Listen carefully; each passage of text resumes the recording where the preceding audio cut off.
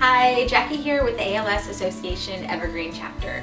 Today I will be discussing just one of the many call alert and call chime methods.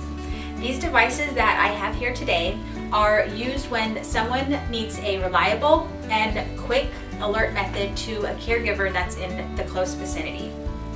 I'm talking if the caregiver or vice versa is away, maybe using the bathroom or upstairs, or depending on the frequency range, outside. So all of these call chimes that I have here use radio frequency, and the components are basically the same. They all have a transceiver that, when pressed,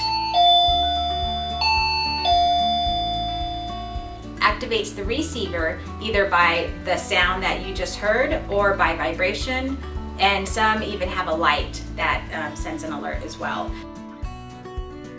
So when I'm shopping for call chimes, I normally just go on Amazon and I type a search for call chime or call alerts, and I get a ton of options. When I'm looking through the different devices and I'm looking for certain specs for the chime, I like to know whether I can mount it on a wall or if the caregiver might be wearing it. Some of them have actual belt clips that they can wear during the day. And also, what type of alert is it sending out? Is it sending out a audible alarm? Is it vibrating, or is it a light? And secondly, when I'm looking at the transceivers itself, then just for my clients, I really focus on how hard is it or easy is it to press the button. I look at the accessibility.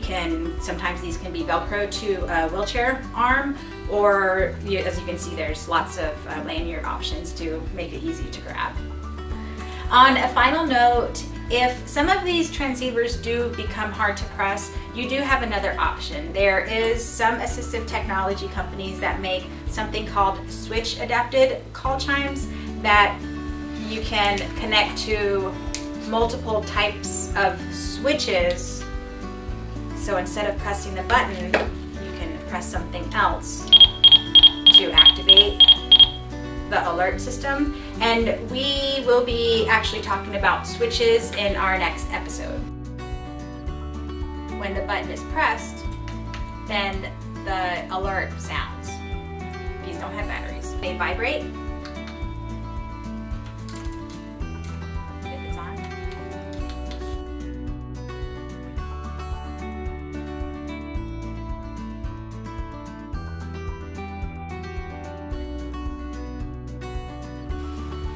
Like I said at the beginning, this is only one option for calling for assistance.